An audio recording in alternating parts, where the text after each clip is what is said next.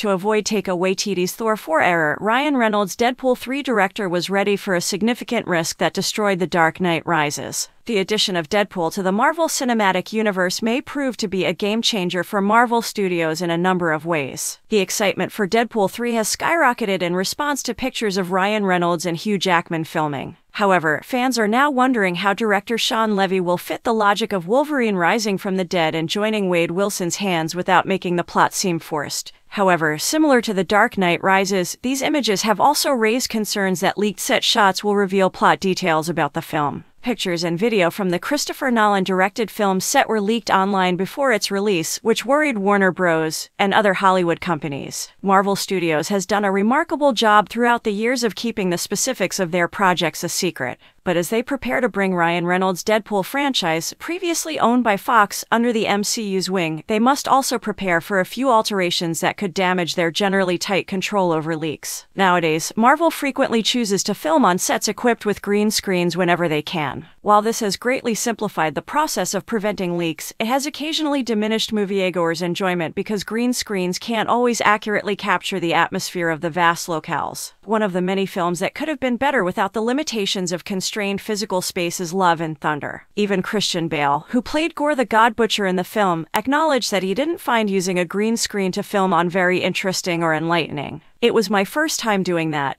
I mean, monotony is the definition of it. Even if it means playing into the fire of leaks, Sean Levy is skeptical of the use of green screens and won't make the same mistake in Deadpool 3 as he did in Thor 4. There is no disputing the possibility of certain movies being spoiled by leaked set photos and footage. However, many unyielding directors would prefer to take that chance than alter their project's original concept. There's a significant likelihood that Nolan would disagree with the decision to film The Dark Knight Rises using green screen rather than actual locations for the same leaked scenes. You should know everything because of how far he went to recreate the nuclear explosion in Oppenheimer in order to avoid using computer graphics. Levy is similarly prepared to take the chance that set images will end out online rather than altering his look. It upsets me because photographs have leaked online, he said, according to Total Film magazine. However, this is the cost we incur for committing to actual places. Even though Deadpool is now a part of the MCU, I decided very early in the production process that I didn't want another Marvel film to be shot on a green screen stage with digital set extensions. Even though Marvel now owns Merc with a mouth, Levy has always wanted to honor the Fox tradition. This includes the manner he wants to film and deliver the plot of the third movie of the franchise.